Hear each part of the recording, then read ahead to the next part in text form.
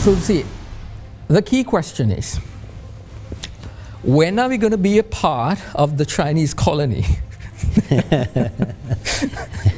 That is the biggest fear that is out there, that we are going to be part of China soon. So when is that going to happen? Quite a question, but I think that claim, Mahieash, cannot be substantiated. I'll explain why. Because this land of 269 hectares, which was reclaimed, the land owner or the landlord is the government of Sri Lanka. In return for the investment by the Chinese-owned company, which has committed $1.4 billion investment, of which $1.1 billion has been already invested. In return for the consideration, government of Sri Lanka has given a leasehold right for 43% of the 269, about 116 hectares.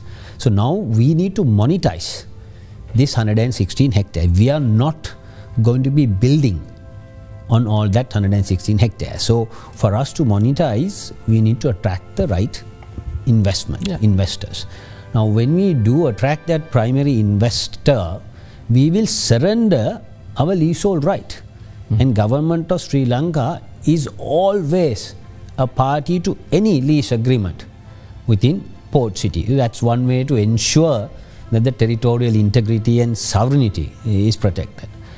The second point is that even if you have a leasehold right, a 99-year leasehold right over a plot of land, you still need to apply to the commission, a commission which would be set up by an act of parliament once the bill is passed. You need to apply for a commission for a license to operate within port city, license to operate, and the commission will issue that license renewable with conditions.